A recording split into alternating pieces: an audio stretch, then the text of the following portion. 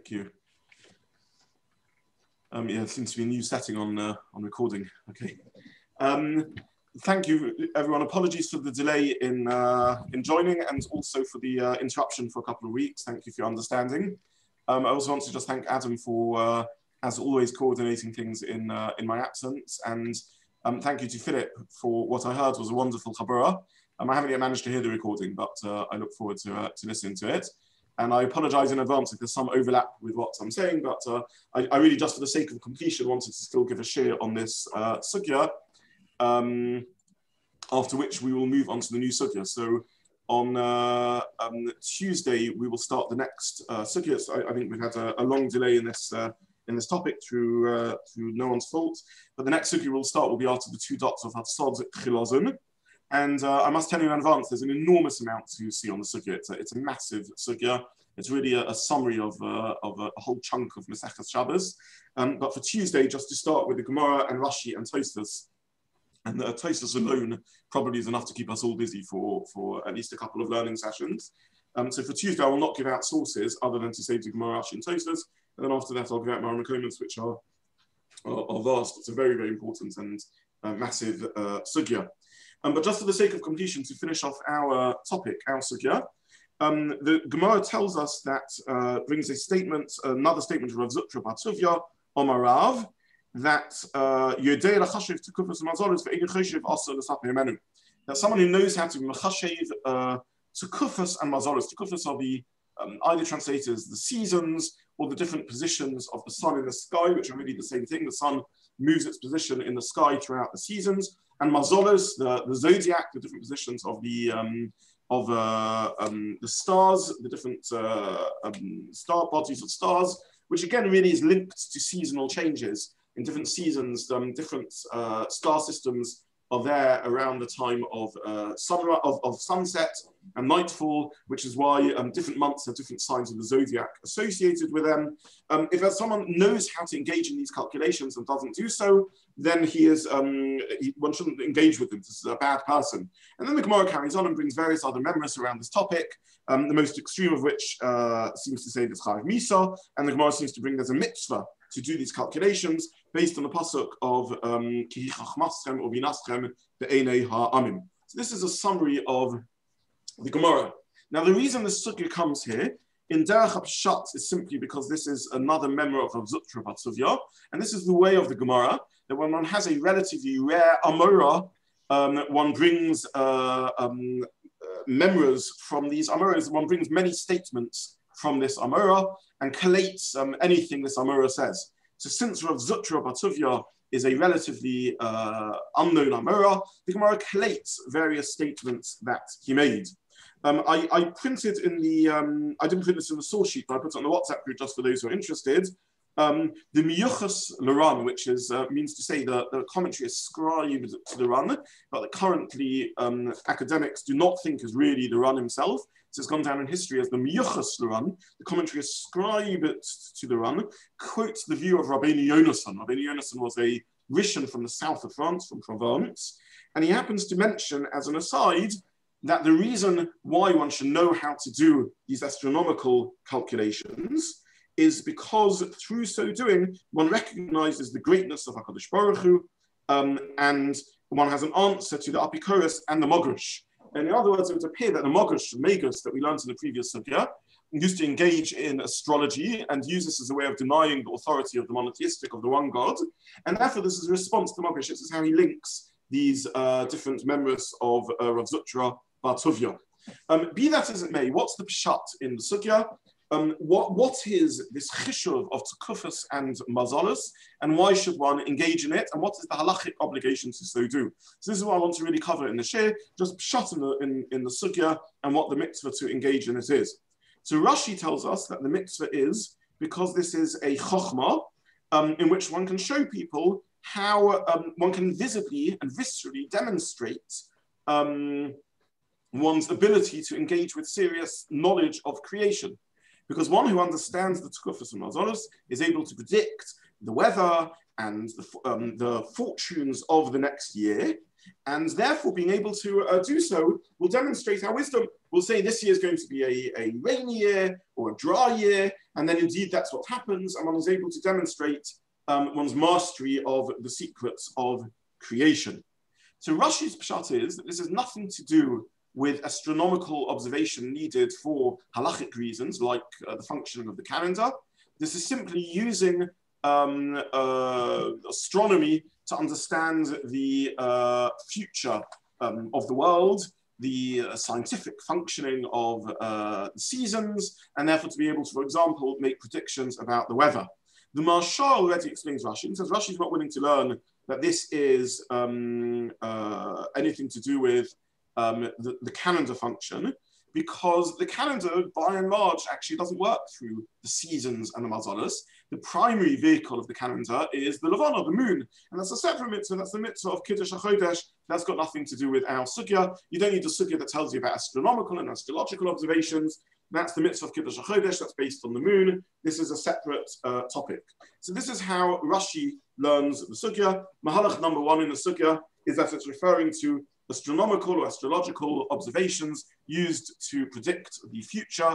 And this is a science of sorts, and it's a way of demonstrating our wisdom. The Miyuchas Luran, which I mentioned previously, also seems to learn this way. He stresses that we Jews don't believe that the sun and the moon and the stars have the ability to control existence. God forbid to think that we should read the stars because somehow they are forces which determine what will happen. That's not the case. That would be avodas kechavim or mazalos, worship of kechavim, of the stars, and the Zodiac, mazalos, which is another way that we talk about idol worship. However, it is a scientific fact, so says the Miyuchas Loran, the Rabbeinu Yonasan, that the vehicle through which Hashem runs the world are the mazalos. And therefore, if we're able to read the mazalos, we're able to predict the future. So even though in modernity we don't understand these ideas and we don't follow them, this would be akin to the distinction between pagan worship and science. It's not pagan worship to analyze weather patterns and use that to predict the weather. It's simply an understanding of the forces of nature. And if we understand the forces of nature, then we're able to predict more or less successfully what the weather might be like at some point in the future. Or climate predictions. We understand the effect of carbon dioxide in the atmosphere, and therefore make predictions about what the weather might be like in 10 years or 100 years or 1,000 years time. So this is simply engagement in what was considered to be a scientific analysis of the world, which in those days they understood to be kechavim and mazalos. No one who engages in science believes that the physical properties of the universe have determinative power. They are simply vehicles through which, if we believe in Hashem as the Bore Olam, Hashem expresses himself and controls the world.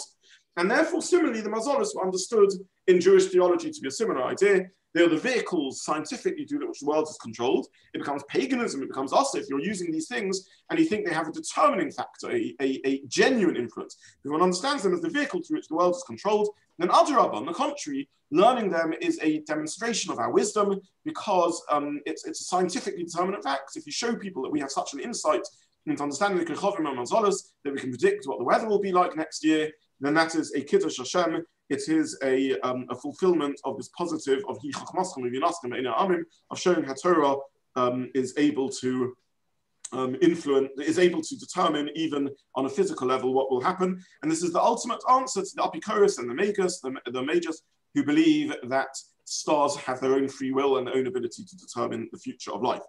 So Mahalach number one in the Gemara is that we're referring to the scientific observation of astronomical bodies in order to determine and predict what the future will bring. In modern terminology, we would say understanding of the forces of nature and science to understand how the world works. Sorry. When our predictions fail, wouldn't that be a chilul Hashem? I don't know. I'm stating how Rashi learns the Gemara. I don't know what to make of astronomical and astrological belief and what was meant by that. Was this meant literally? Was this meant metaphorically? I have no comment on this matter. But you're correct. I mean, it would appear it's not something we currently understand and have insight into. But it would appear that an application of this would be in modernity that we should have some scientific understanding and an ability to understand how the world works. And perhaps if one assigns probabilities, you could resolve it. One could say, this is more likely to happen when we've done this calculation. Maybe, I don't know. Look, I used weather forecast as an example, but for reasons which are now well understood scientifically, chaos theory, it's very hard even to assign probability to weather predictions beyond a couple of weeks, because it becomes so complicated that human society and actuaries are able to crunch the statistics to some degree when it comes to sociology and to predictability of natural disasters and the like. But it's beyond statistical calculation even to predict the exact weather 2 weeks off because of the complexity of these things. So I don't know really what Rashi is referring to. But the broad mahalach of Rashi is one that we can say that this is how Rashi learns the sugya. So far we have one mahalach. Sorry, so you're kind of taking modern science and just kind of translating it into you're saying the astrology or astronomy that they had was like a pseudoscience that we know better than that or whatever it might be, but it was still a science in the sense that they're trying to understand how the world works. But you're saying that that's distinct, and what they're not talking about is some sort of magic where there's control of the world through kind of transcendental forces or whatever. Correct. If you believe in the stars as having a sort of pagan polytheistic ability to actually affect change in the world, then you're on Ovid Chav UMazalot. If you believe in the stars as a natural force through which Hashem operates and runs the world, then that's simply equivalent to believing in the laws of science. That seems to be the distinction that they're making. It's just interesting to compare that to what we were saying in the last the last part of the sugya about magic. And that was really my question I asked. What determines magic? It's just another force of nature. And the answer was because there you're trying to control things and you believe that there's ways to circumvent Rotz and Hashem through cheap and swift manipulation. However, if you understand that there's a scientific system through which the world operates, whether that's modern laws of science or the stars, then that's simply the sort of scientific mechanism through which the world runs. And that wouldn't be problematic. It's the cheating of the system that's problematic. I should say that for any of you who follow the sort of Jewish blogosphere, you're probably aware that there's a lot of talk in recent years about rationalist Rishonim versus mystical Rishonim and so on. And that there's a lot of cloudiness around these concepts because a lot of what we consider to be rational or mystical is determined really by a particular era in history that we're living in, with a certain sort of assumption about how the world works. And these things are not, this is what I'm saying is not a sort of a controversial point. It shouldn't be controversial. It's a very classic in science and philosophy. It's not clear at any stage in time to work out what exactly we mean by rational. And I'll give an example from classic Jewish thinking and then just very briefly in modern philosophy. In classic Jewish thinking, a common divide is, as I said, between the rational and mystical Rishonim. And Ibn Ezra very much falls on the philosophical and rational side, very, very clearly so. Nonetheless, Ibn Ezra very firmly brought into astrology and belief in the influence of stars on human fate.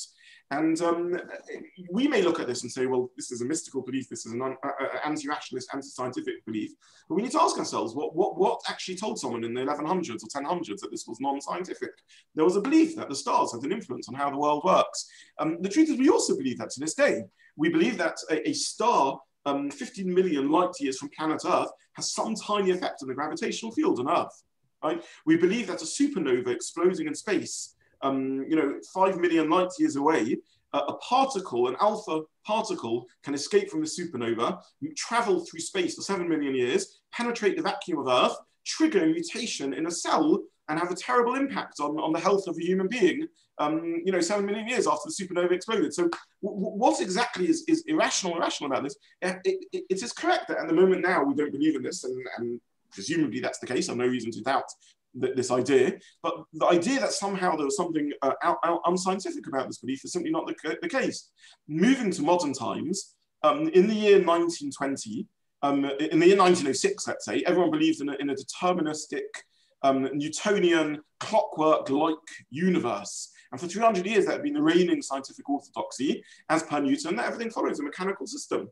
With 1906 and the beginning of the breakdown of that through relativity, and certainly when it came to quantum mechanics and the like, we realize we don't live in a mechanical deterministic universe. And Einstein himself was bothered by this. He spoke about this spooky action from the distance. He believed that quantum mechanics had become mystical, and he said this is irrational. You're dissolving in mysticism, in which there's a fundamental non-predictability about the universe, in which human consciousness seems to be able to change reality. And yet this has become the scientific orthodoxy. As of 2021, the scientific orthodoxy is we live in a very mysterious universe in which there is spooky influence or action from the distance, in which human consciousness does seem to determine the nature of reality.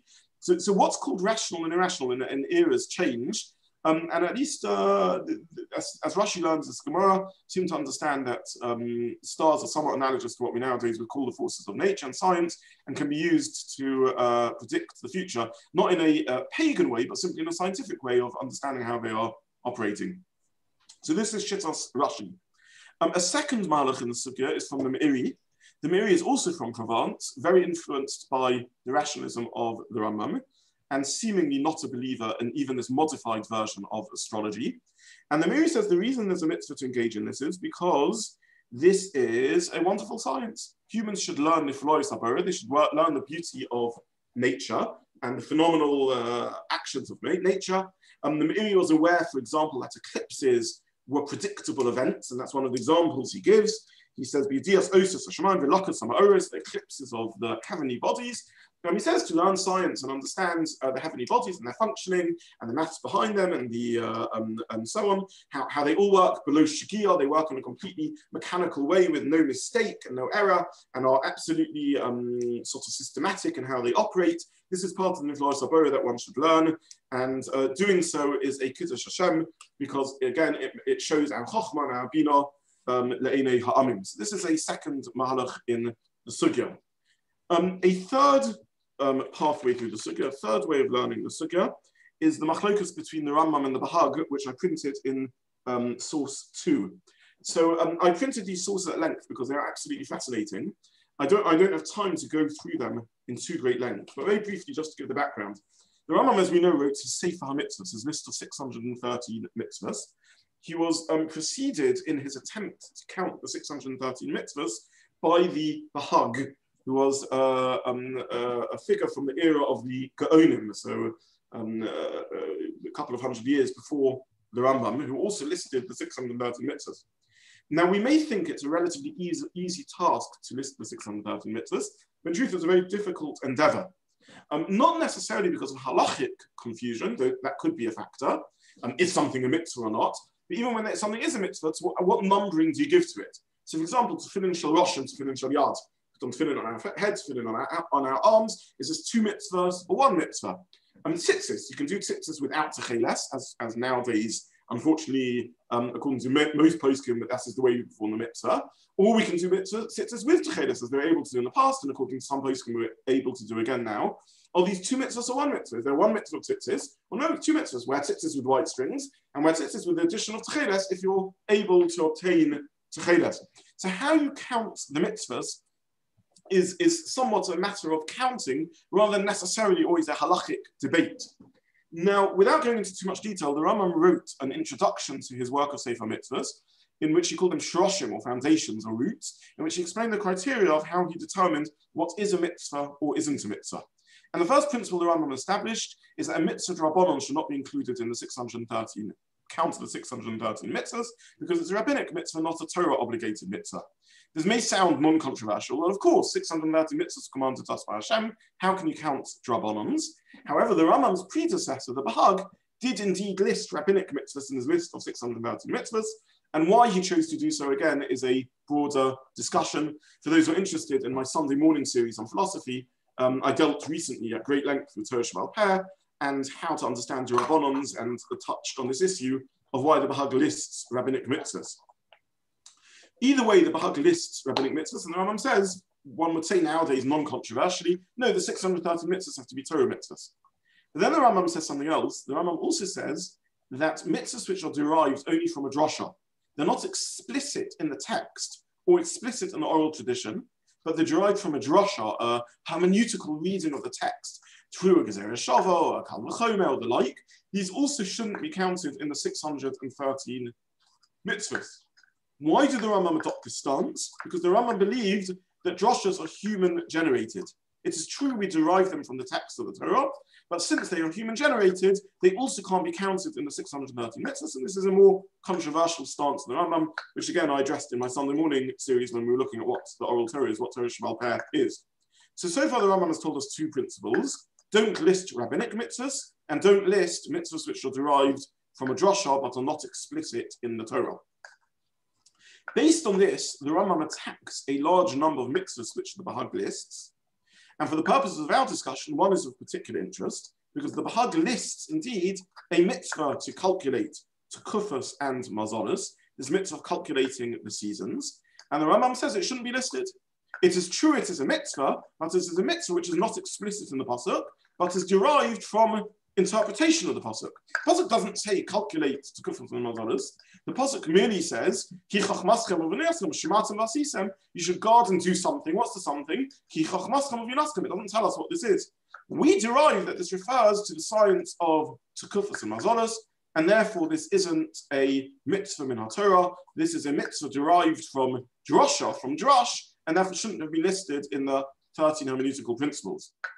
Fascinatingly, that means to say that both the Rambam and the Bahag agree it's a mitzvah.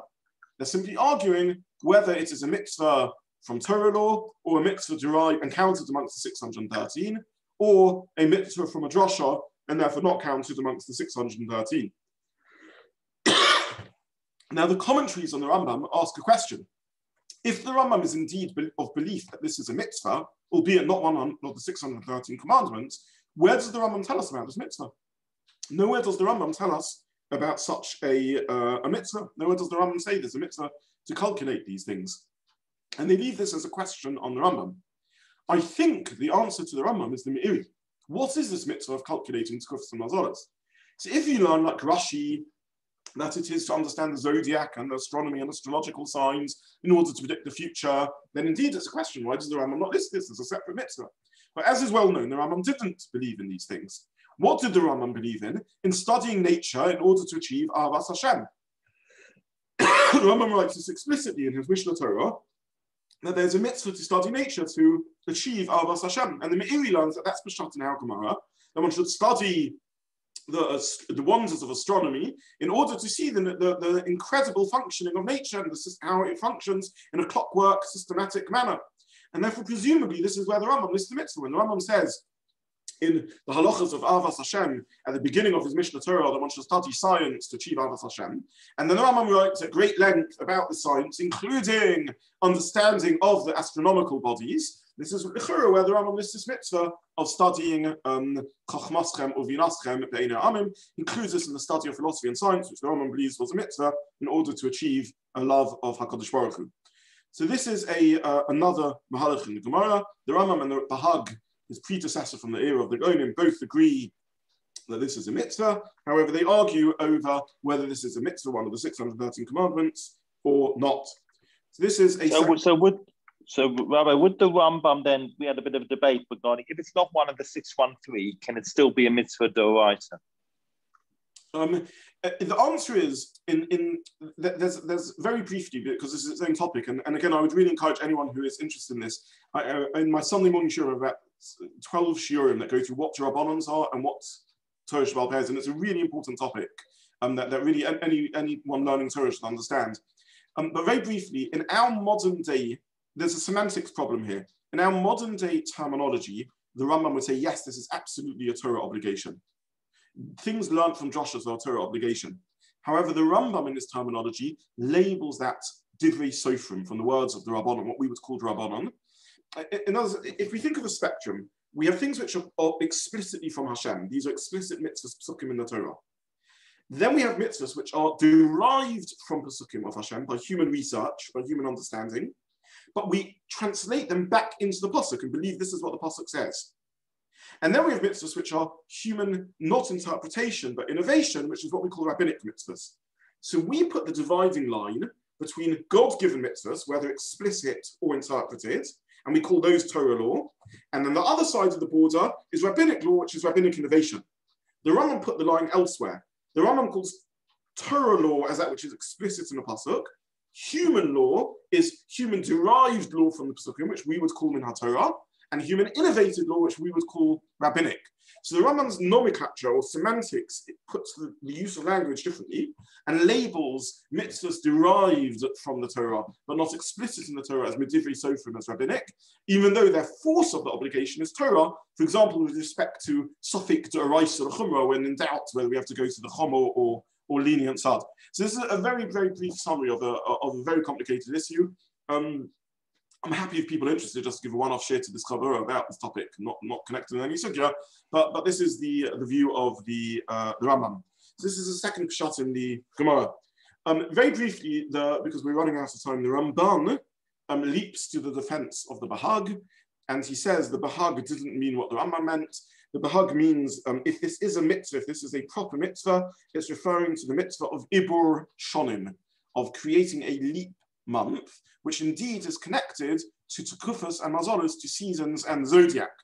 So the months of the year, Rosh Chodesh, is created by the new moon, and that is Kiddush HaChodesh, and that's connected to the moon. That's not what our Gemara is talking about.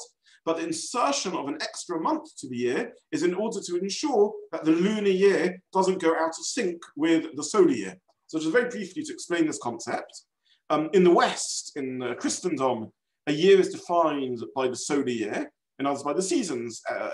A solar year is when the sun gets back to the same position in the sky, and you've been through a full solar year. And this is a very useful way of running a year because it tells you what the seasons will be and when to plant the next crop in the ground, and when the time of harvesting and reaping is, and so on and so forth. It's in line with the seasons of the year.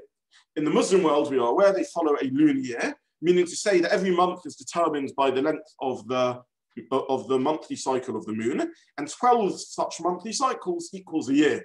Now, if you do that for 1 year, the two figures match. There's a discrepancy of about 11 days. However, if you continue doing this, over 3 years, there'll be about a month's difference, and over 40 years or so, there will be about a year's difference in things. After about 35 years, 36 lunar years will have passed for every 35 solar years. In Halacha, we merge the two. Why do we need to merge the two? Because a month is determined by the moon. A year has to be roughly in line with the solar year in order to ensure that Pesach remains in spring. And therefore, roughly 1 in 3 years, we add in an extra month, which is the second Adar month. How do we determine when to add that in? By watching the seasons. How do we determine the seasons? By the Tekufot, the seasons of the sun, and the UMazalot by the patterns of the stars. And therefore, the Rambam says what the Bahag means to say is that there are 2 separate mitzvahs. There isn't one mitzvah of the Jewish calendar, which is run by both Kiddush HaChodesh, by the monthly declaration of Rosh Chodesh through the moon, and by Ibur HaShana through the roughly once every 3 years insertion of an additional month. They're 2 separate mitzvahs according to the Bahag of watching the seasons for the monthly Ibur and watching the moon for the Kiddush HaChodesh. So says the Ramban in the Bahag. And then the Ramban says his own view is that there is a separate mitzvah to engage in understanding Tekufot and UMazalot, as per Rashi, in order to know how the astronomical signs predict what the year will be like. But this isn't a mitzvah, this is a zeros. And when the Gemara calls it a mitzvah, it's a sort of expansive language, but the truth is simply a zeros, an encouragement. It's a good thing to do is what the Gemara means. It's not a mitzvah, but it's an appropriate area to invest your energy into. It's a good way to grow and create a Kiddush Hashem, and so on and so forth. It's not technically a mitzvah. So this is the view of the Ramban. And again, I would encourage you to have a look at the very, very fascinating Rambam and Ramban inside. Just the last pshat in the sugya, which I didn't give a source for, is a third listing of mitzvahs. This is the smug, the Sefer Mitzvahs, another Sefer Mitzvahs which was written by an Ashkenazi Rishon a couple of hundred years after the time of the Rambam, another very important mitzvah work. And the smug lists this as a mitzvah for a 4th explanation of what the mitzvah is. And he says he believes there is a mitzvah to run the calendar, which is the mitzvah of Kiddush HaLevana and of Kiddush HaChodesh and Ibur HaShana. And there's a separate mitzvah to do the calculations behind that running of the calendar. And this is what our Gemara is referring to. So even though in the past, how did they run the calendar? By witnesses and by watching the seasons, which was the way they did Kiddush HaChodesh and Ibur HaShana. Nonetheless, there's a mitzvah for Beis Din at least to be cognizant of the calculations, and perhaps everyone to be cognizant of the calculations behind the calendar to understand how it works. And this is the mitzvah that our Gemara is referring to.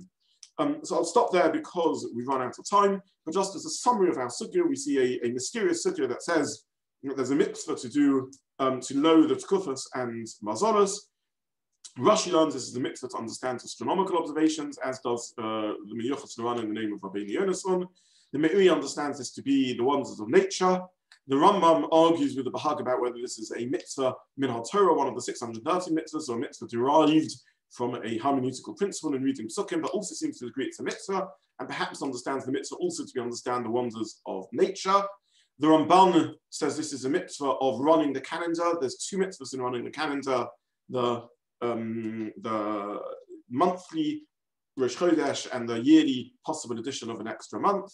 And then says that his own opinion is that the Bahag really means to say it's a zeros. It's an encouragement. His own opinion is that it's a zeros. It's an encouragement rather than technically doing a mitzvah. And then the Smug who says there's a mitzvah to understand the maths behind the calendar, not just a mitzvah to run the calendar.